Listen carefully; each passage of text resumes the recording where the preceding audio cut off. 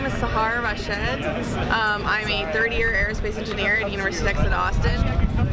My background is mostly in controls and electronics engineering, so I'm the controls and electronics engineering lead at 512 Hyperloop.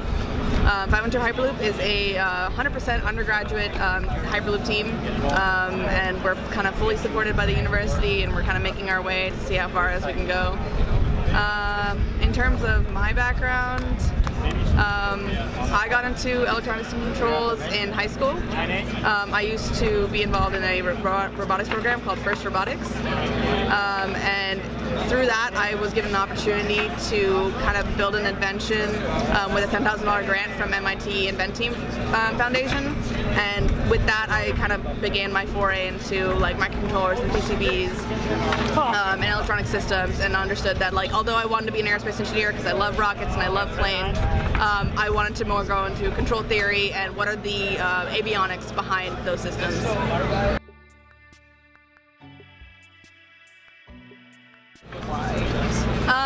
So my dad is an engineer, and I've always kind of looked up to him as someone I wanted to kind of be. I started doing a lot of STEM stuff as I was younger. First robotics I started in 5th grade. That's an excellent program to get kids into STEM, especially girls. So he starts off as Lego robotics, and it moves on into like kind of technical robotics with like kind of pre-made parts, and then there's a higher level where it's custom parts. So I went through all 3 of those levels, and I understood that like this is what I really wanted to do. I always kind of felt like building with my hands was kind of like my favorite thing about doing robotics. Although I kind of want to do electronics and controls. In high school I was a hardware engineer on my robotics team. My nickname was Sahardware. So it kind of turned into I was in an environment that I really loved, because we had a really full like support for girls in STEM at my middle school and high school and my robotics programs, which is something that not all girls have access to, but I'm really happy that I did, and I continued on with it forever. I've been doing it as long as I can remember.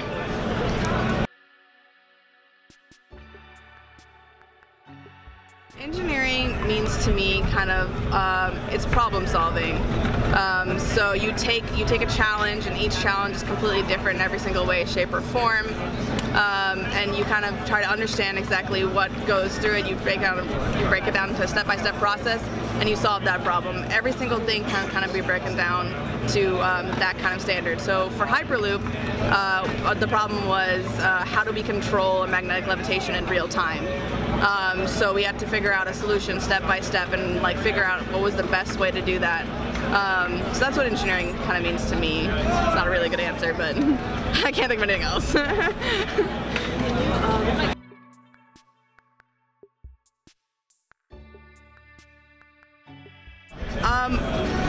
Based on my experience, it is. So like I said earlier, my high school and middle school robotics experience was very good. They had a lot of support for girls in STEM, and I kind of became naive to what like the actual hardships it is to be a female in the STEM field, because we had about 40% girls in that program. So I was not exposed to, I guess, like some of the things when I was younger, and I came to university and everything kind of changed. I used to work in a machine shop. I was a welder. I came to university and I tried to do that, and I was rejected because females don't weld. Then I went into controls because it was a little easier for me to kind of foray into. And I'm the only girl on my Hyperloop team. It's been difficult. We have 70 members. And being the only female is one of the hardest things I've done for a very long time. I think it's difficult because it's not something that people are used to. It's hard to understand, like, do you treat them as a female or do you treat them as an engineer? And everyone kind of approaches it a different way. So we have a couple design organizations at our university. I happen to be the only female lead on, like, there are 5 design organizations, and by design organizations I mean interdisciplinary teams, where you take people of different engineering majors and make them work together to build a project. We have no female leads on those except for me out of the entire university, which is a huge problem in my opinion, because there's nowhere for me to look up to, there's no one for me to reference to, and there's no one for me to kind of like do this together with. So being on your own is, it's really difficult, but like kind of you learn to have tough skin, and you learn to kind of understand that engineering first, and then kind of other like human resources stuff later, because in the end, I want to work on this project, and I'm not going to let anyone hold me back from doing that. And it's worked out really well. My team is very supportive of me, and I'm really proud of them for kind of like being able to like figure it out.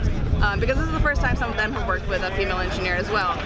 Because female engineers don't usually take leadership positions in orgs like this. I'm not really sure why yet. And I'd really like to change that.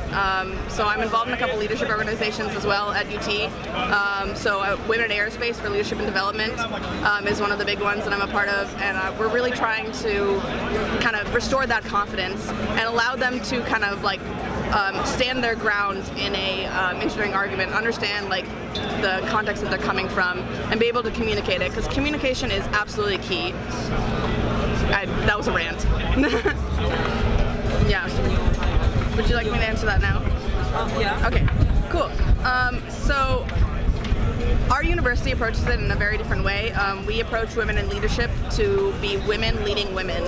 And that's really great for kind of like boosting their confidence at the beginning. But I believe the main problem, at least at University of Texas at Austin, I'm not really 100% on what some of the other environments are because I haven't been exposed to them. But I believe that we need to kind of take out gender and just promote leadership to all. So we need to raise those ratios to like 50-50 and promote leadership to everyone at the same time. Because you've got the boys in STEM who have been doing this forever, who are also not taking leadership positions, and they also need to be able to step up and communicate, because communication is the biggest thing to kind of, I guess, push forward in these types of situations. So I believe one of the problems is that it's really hard for females to communicate with males in an engineering environment, especially in terms of trying to figure out the best way to phrase this.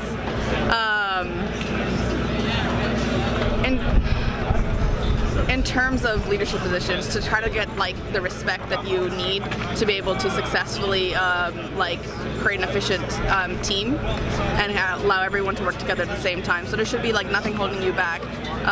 So what my organization does is we try to mix the genders.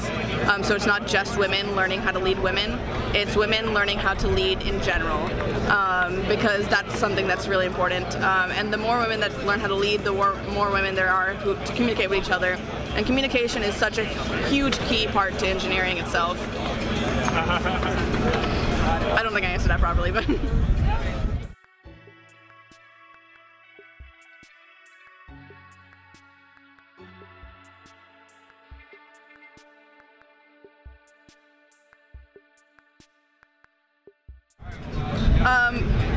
I think the challenges are not being taken seriously, because a lot of females don't get the same opportunities that I did in my STEM background. So it's hard for a lot of other people, and even like my fellow like classmates who are females, to understand the background that I'm coming from, because I had a lot of controls engineering experience before. Yeah, so the challenges is like being able to express the background and experience that you come from. So when you first see kind of like a female in an engineering team, usually your first thought is like, oh, they're going to be like the marketing person or the business person. So it's hard to take them seriously and like understand that like they are also from the same educational background as you. They have that same background experience that you had in high school, and like I said, I was privileged enough to experience that, but not everyone was. So it's hard for me to communicate that like I do understand what I'm doing, and it's not something I learned in class, it's something I've already applied, because I believe the problem is that girls don't get too many opportunities to apply what they've learned, and like providing that as well along with communication is like the best way to solve some of these challenges that I face. But like even in terms of like challenges that I face, like even this week, it's about thinking about engineering first, for real, because you can you can kind of like take everything on like a very like it's how people like interact with each other. But if you really stand your ground, it's easier to be able to do that, and I think more female engineers need to be able to do that, because we used to have some girls on our team, but they were slightly scared away by the fact that like they would either have to say yes all the time, or they would have to go against things that they knew were like not correct because they were not kind of being listened to. So it goes back to that communication thing, that like they were not able to assert themselves, and the other people that they were working with were not able to listen to them. So not being taken seriously is, I think, the biggest challenge that I faced.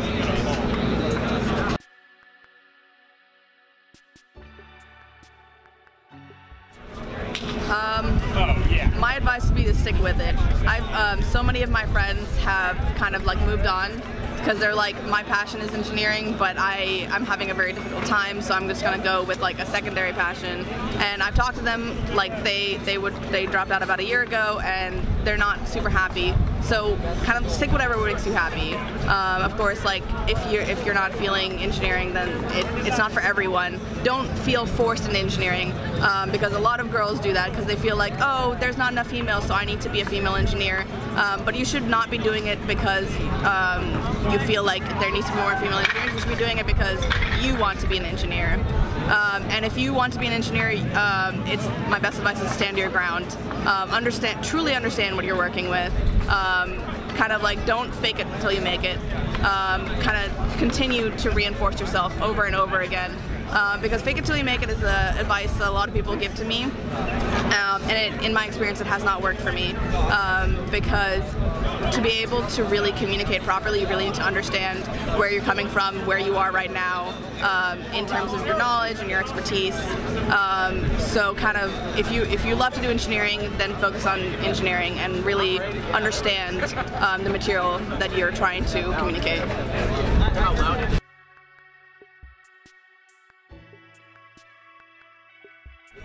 Yeah, okay, so I've been working on a lot of projects. In high school, I got a $10,000 grant from the Lemelson MIT Foundation to build a GPS-enabled identification device for the blind and visually impaired. That was my first thing I did with microcontrollers, and I loved every second of it.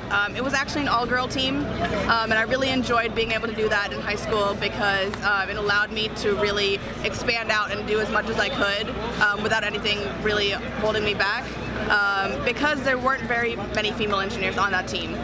It's not really because it was all female, it was just there were so few of us that I was able to do a lot more on that project. Another project I worked on was kind of like a pitch, yaw, roll identifier for helicopters for kind of movie making and missile ranging. So I worked with a defense company that allowed us to kind of like use their resources and facilities to kind of do research on like how we can do real-time encoding of different orientations. So it's kind of like making a physical, like a mechanical gyro instead of an electronic gyro. And then the Hyperloop project is definitely my favorite one. Being able to build like a actual magnetic levitation system that's supposed to go at high speeds, and being able to work with all of the components that would go into that as a control system, like hardware in the loop, which NASA is still working on, real-time OS, which is as if you create your own. It's absolutely amazing to be able to see how like the magic of software and how it controls everything together.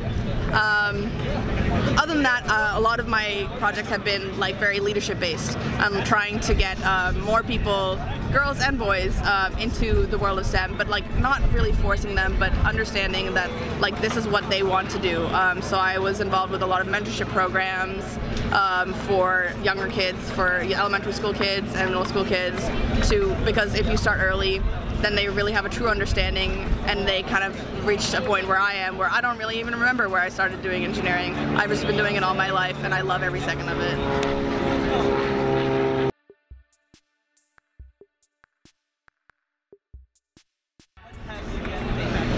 I probably would have taken a more business management route because I really enjoy being a project manager. When I used to do, another project I did was First Robotics, which was an amazing experience. That's a really, really great organization that's good for kind of introducing kids into STEM and allowing them to work hands-on with systems before they even hit college. But I was a project manager in those types of design groups. I was a project manager in my the project for the blind and visually impaired. I'm a project manager on Hyperloop, and I really enjoy managing kind of like these engineering projects and understanding how they go through it. And that's not something you really need an engineering degree for. So if I had not kind of, I guess, followed through with engineering, I probably would have gone into a kind of a project management path of business. In 5 to 10 years, I hopefully will be working full-time for an aerospace-related company. There are not very many of them, so the competition is very high, but I would like to go do that and then go back and get my MBA and go back into project management again. So, thank you so much.